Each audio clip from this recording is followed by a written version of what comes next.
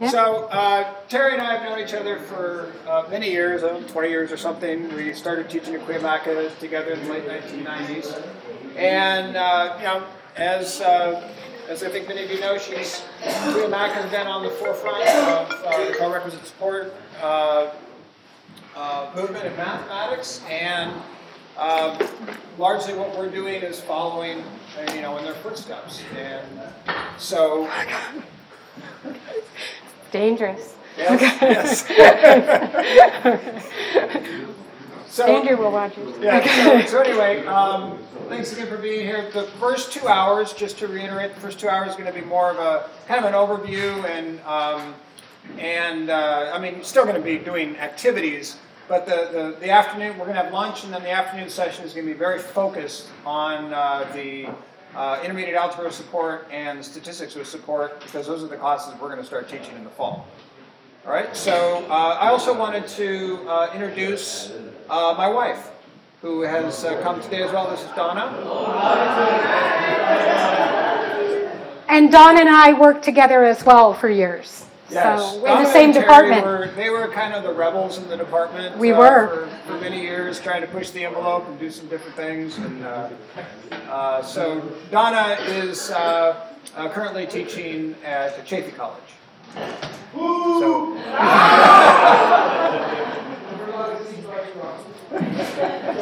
And my daughter's here somewhere too. So if you see an 11-year-old girl wandering around, that's Julia. She's here to experience this event as well. So thanks everyone for coming. I'm going to turn it over to Terrie. Okay. Go! All right. So thank you for being here. The presentation, I am going to do basically a presentation. We'll have some group work within it this morning, but the afternoon will be all activity-based. So I apologize for talking at you a little bit. I also apologize if some of you have seen parts of this roadshow. Tammy Marshall and I share our slide presentations. We don't know really who's created which presentation anymore. But for those of you that haven't seen the roadshow yet, I wanted you to have some background. So just to reiterate what the problem is, for every 100 hopeful souls who enter the math pipeline of doom at 3 or more levels below transfer, 6 of them get out through a transfer level course. So in other words, you have students that have come to college. They're risking being in college. They're probably scared to be here. They have dreams, a goal that they want to achieve. And we say 90 to 94 of them, we say no, because they can't get through the math pipeline. That's why I call it the math pipeline of doom. More importantly, placement is destiny. If you're placed 1 level below transfer in the state of California, 35% get through a transfer level course. If you place 2 levels below transfer, 15% get through a transfer level course. If you place 3 or more levels below transfer, 6% get through a transfer level course. And here's what I mean by placement is destiny. And here's the foundation of the equity gap. Half, more than half, of our Black and Latinx, isn't Latinx the new trendy word? Okay. Half of Black and Latinx students in California place 3 or more levels below transfer. So it's my proposition to you today that the math pipeline of doom is the cornerstone of the equity gap. The equity gap is built on that. And this is from the Basic Skills Cohort Tracker. So, given that, Cuyamaca College recognized that we had a choice. We could either continue to believe that students were incapable of doing college-level work, transfer-level work, without multiple layers of remediation, or we could choose to believe in student capacity and to do college-level work with just a little extra support. And that's the co-requisite support model. I have to stop here just for a second. At Cuyamaca College, we kept having to fly under the radar because things weren't okay with the transfer institutions. So we kept having to do things, kind of find a backdoor way to do things where we didn't upset the transfer institutions. So we don't call them co-requisite support models. We call them concurrent enrollment support. So I'll accidentally slip into that language. I try to use co-requisite because that's what the world knows. So at Cuyamaca, We chose to recognize students' capacity to do the work with some support, and then provide students with an achievable pathway to realizing education's promise, right? To achieving their goals.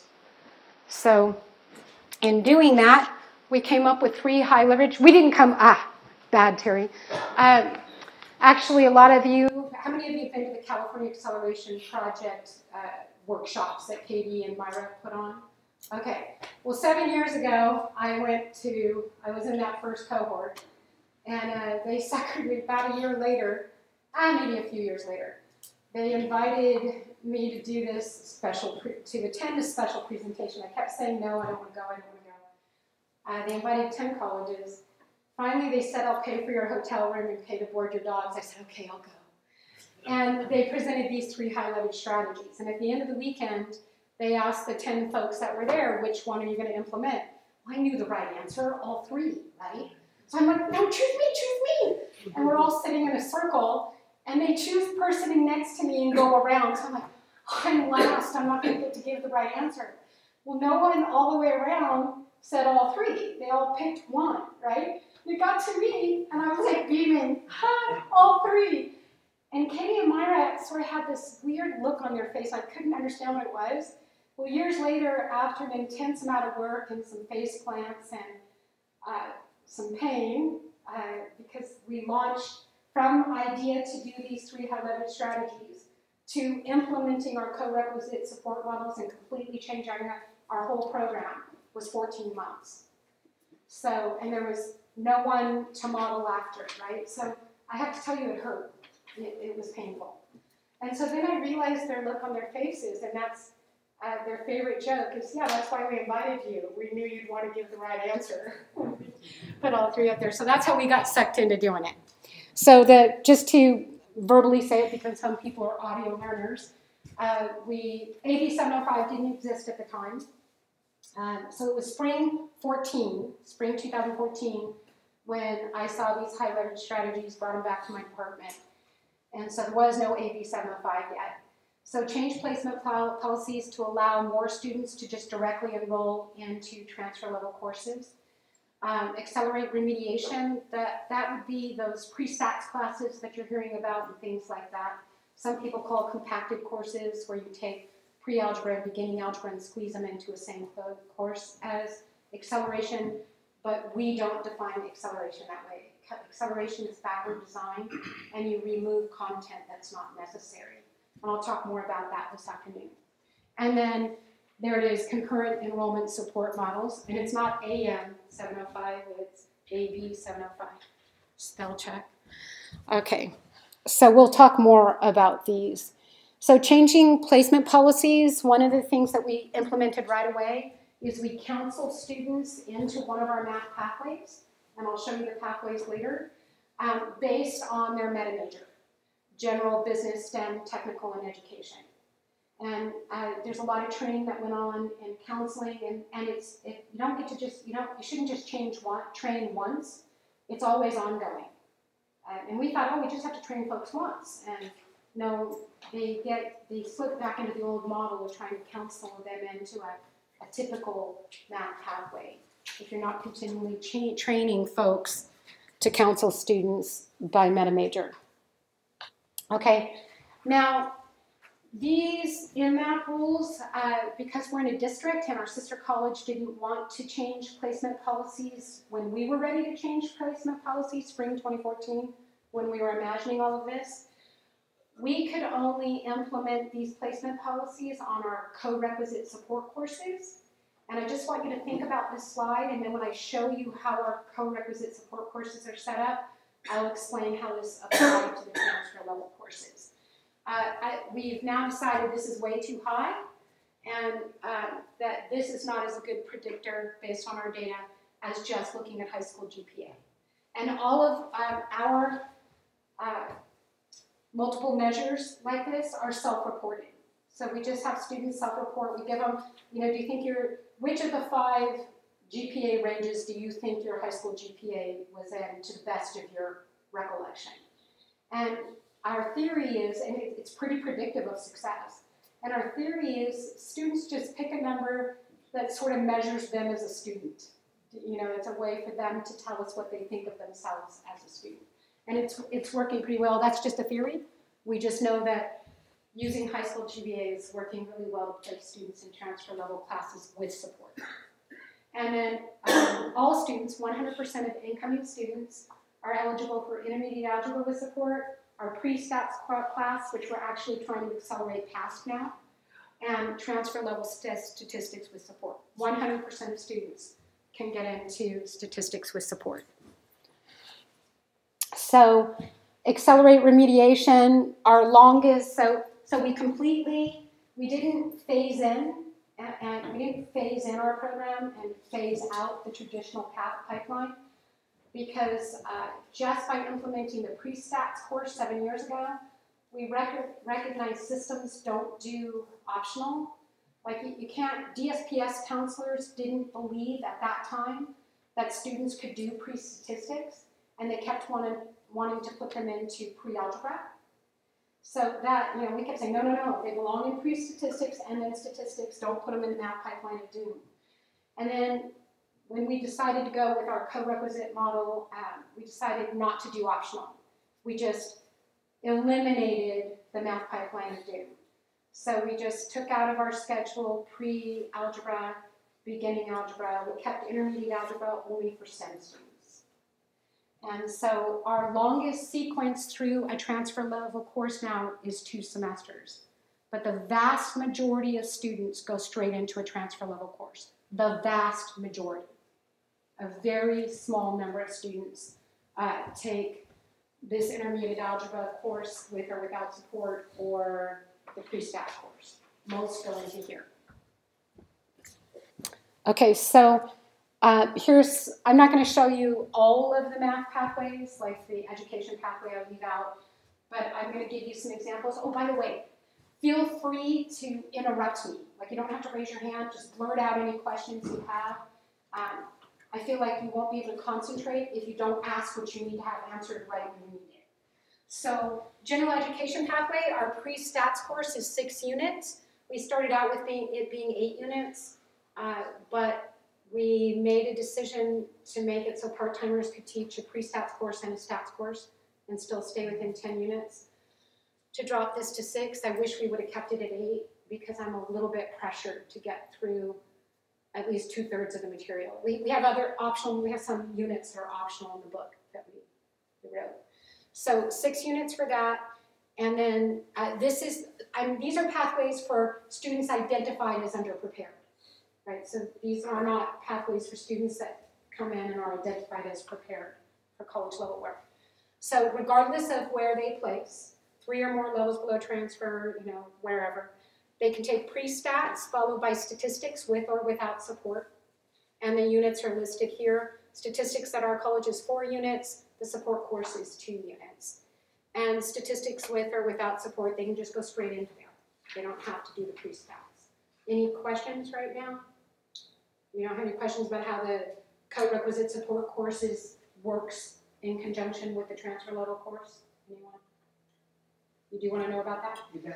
I call it a wraparound course. So in other words, I teach stats with support. The support course is either scheduled right before the stats class or right after in the same room. So stats would normally be 2 hours a day, 2 days a week. The support course would be 1 hour a day, 2 days a week. The students experience just a 3-hour course twice a week. All the students who are in my stats class are in my support course. All the students in my support course are in my stats course. It feels like one course. The students don't even, after the first week, they don't think of themselves as being enrolled in 2 courses. They feel like they're just enrolled in stats, and they don't understand when they're getting remediated. When we call it getting remediated. The remediation is interwoven, so there's no moment where the students feel like, oh, I'm in the support course now, oh, I'm in the stats course now. They just feel like they're in stats, and when they go out into the tutoring center or they interact with other folks on campus, they don't say I'm in Math 60 and Math 160. Math 160 is stats, 60 is the support course. They just say I'm in Math 160. They perceive themselves, don't raise your hand, blurt it out. I have a question. After 2 hours of teaching, do you have a small break, let's say a 5 minutes or 10 minutes break for the students? Yeah, so she's asking about a break when you're in a 3-hour class, and I'm going to reinterpret that question is how the hell do you get through a 3-hour class in a day?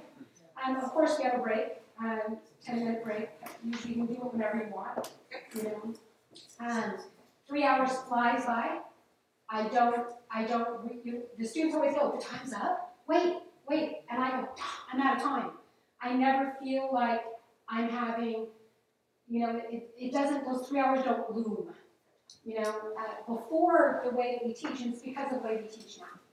Before changing, having a paradigm shift in the way that we teach, back in the day when I straight lectured long, like way back, Dawn and I kind of started teaching this way a long time ago. Long before when I first came out of school and started lecturing, if I taught a 5-unit class and I knew I was going to have a 2.5-hour day, 2.5-hour lecture, it just loomed. It weighed on me. Now the time flies by, and I'm going to show you some pictures of our classrooms in action. And one of our teachers, Scott Eckert, was the lecturer-in-chief. He's now teaching this way, and he is evangelical over it. And he used to, when we were planning this, he kept arguing because I'll show you the next slide, and I'll continue to answer your question. Can I just? Yes. So if the students are in the quad and you're saying, I'm in stats, how come you only meet for 2 hours, I meet for 3 hours? Are you clear with the students that have support that they're going to be in a class that's longer? They know that when they register, they have to enter, they register in 2 courses. The counselors tell them online they have to enroll, if they enroll in the 60 class, they are automatically enrolled in the linked 160 class.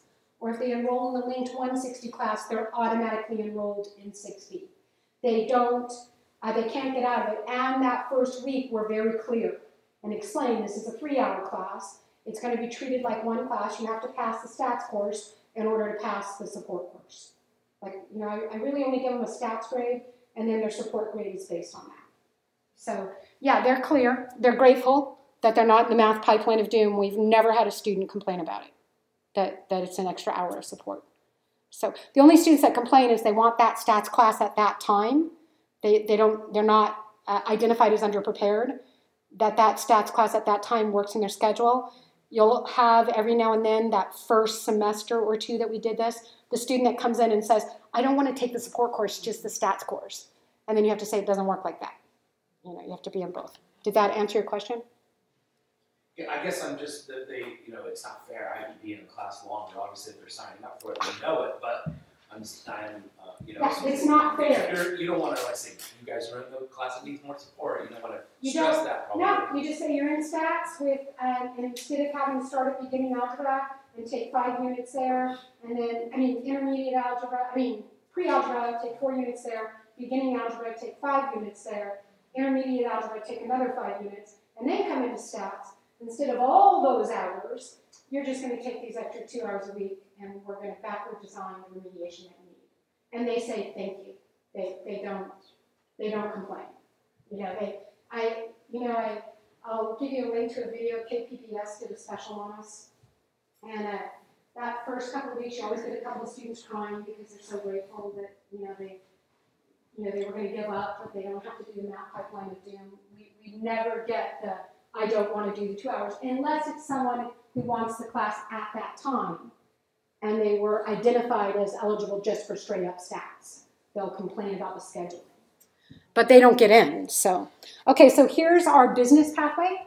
So business calculus with support. So we didn't just go with stats with support. We decided again to go all in right off the bat. Stats with support, followed by statistics, because you get the little bit of algebra that you might need in here.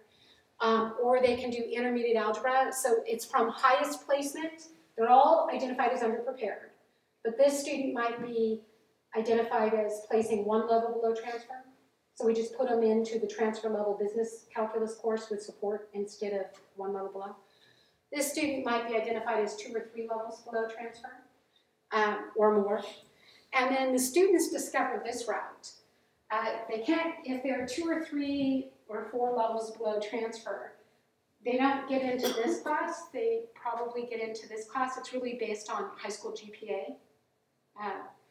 So they would get into this class. They figured out, and it's just a colleague thing, they figured out go into stats with support, and then they're eligible for business with support. We don't have enough that this is not an intended pathway. It's an accidental pathway. So we don't have enough, our N isn't large enough yet to see if this is a valid pathway. So we'll keep you posted on that. Any questions about this one? Why does it automatically go to business calculus support? Well, they're business majors, so they've got to take stats and business calculus. Right, but why wouldn't it let them go directly into regular business calculus? Because it's not enough algebra. They have not met intermediate algebra. So the extra 2 units that you add on to statistics with support is not all of intermediate algebra. Okay. It's just enough to get through statistics. Okay. So you haven't met the intermediate algebra prerequisite for business calc. And then the STEM pathway, STEM students identified as underprepared. This would be the lowest placing based on high school GPA and previous course taking history. And this would be the highest placing. And this is what I wanted to talk to you about, the question about do you get a break? So if they take pre-calculus with support, right, they take pre-calculus with support, pre-calc at our school 6 units, and then the support course is 2 units. So that is an 8-hour course. There's no trig? Yeah, no. Yeah, there's trig in pre-calc. We have trig embedded in pre-calc. semester. We have a college algebra as well, and it has support as well. We have college algebra with support. College algebra is 4 units. Pre-calculus is college algebra and trig together. So in this one course, they'll get college algebra, trigonometry, and they'll remediate whatever they need in the prerequisite material for that pre-calculus course. Y'all are thinking we're crazy, right? Y'all are thinking, ain't no effing way that works. But, we'll see. We'll see what happens. I'll show you some data in a little while. So then they would come straight out of this 8-unit course, right? 8 hours, 4 hours a day, 2 days a week. We tried the 4 days a week, 2 hours a day, 4 days a week. Students don't like it, and the teacher says it's not enough time. So we do this 2 days a week, 4 hours, and the time flies by. You just can't believe 4 hours has gone through. And then they go straight into Calc 1. Okay. So how many students do you have at your school? we're tiny. I don't know, we're like 10,000, 11,000. No, at school. So scheduling must be hard, to schedule like 4 hours. Well, no, because you've taken out all those lower level courses, right? You've taken out the pre-calculus, the pre-algebra, the beginning algebra. Those sections are gone. And you're actually replacing them with less units, which frees up more space.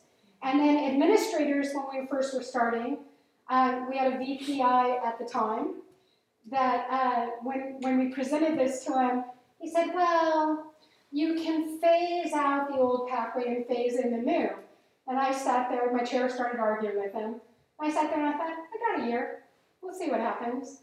And then we just kept working like we were going to get to do it.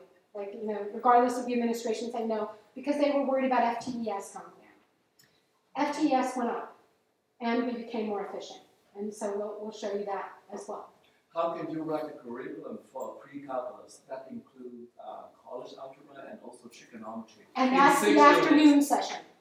In the afternoon session today, I'm going to show you, you guys are going to do an activity that shows how we write this curriculum and how we deal with it. So I don't want to give away the punchline, but that question I promised to answer this afternoon. The question was, how do you write the curriculum that basically includes, the question was all the algebra, right? So in your imagination right now, you're assuming this course has pre-algebra, beginning algebra, intermediate algebra, pre-calculus, and trig in it. That's what you're seeing, right? That's where your mind's at. So I'm going to ask you this afternoon to challenge that assumption. Okay, so this afternoon. Okay, so remember I said we thought, we conceived of all of this in spring 2014. We had to rewrite all the curriculum for every course. There were no materials out in the world for us to use, so we had to invent materials. We had to sell it. We had to hire a new president, get her to fire our vice president, and get a different vice president in there. Get a different vice president in there who said yes. Actually, that VPI was still there when the new president came. So 2 weeks before her first day, we wrote this little paper. And we sent her this 10-page paper that I had written.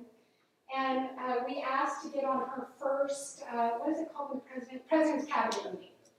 So her very first President's Cabinet meeting, we asked to get to present it. So we strategized with our dean. It was the chair, me, and our dean. We're strategizing. We're figuring out, okay, if the president says this, we'll say this.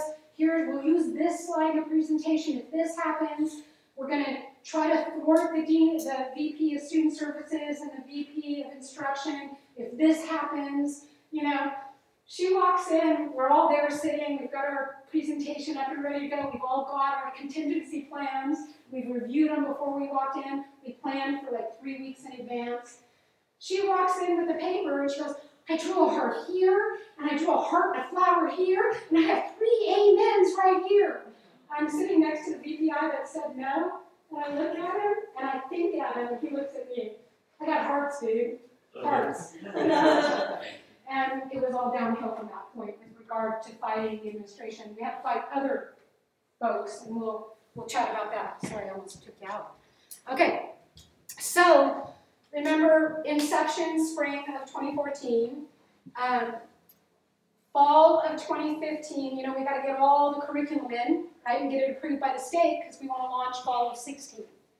And so, of course, we don't have it. We got the curriculum done. We just made some stuff up and realized we'll edit it in spring of spring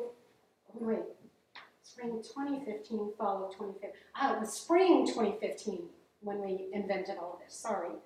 So spring 2015, fall 2015, we've got to get everything in because we only have a year until fall 2016 when we're going to implement. So erase everything I said about spring 2014. So we knew that come fall 2016, we would be inventing things as we were launching this program because we decided not to do optional. And I came across this cartoon and it just describes that first semester and first year. In-flight construction, I just have to point this out. Look, here's the plans. The tools he needs to build it are falling off the plane. Like that is so our first year. And, but everything that we imagined could go wrong and we made contingency plans for didn't. And everything that we didn't think of that could go wrong did. And the things that we thought were priorities weren't. And you really don't set your priorities appropriately until you launch. So we had this saying at Cuyamaca, if you need to prioritize, just get airborne, because that will tell you what you need to do.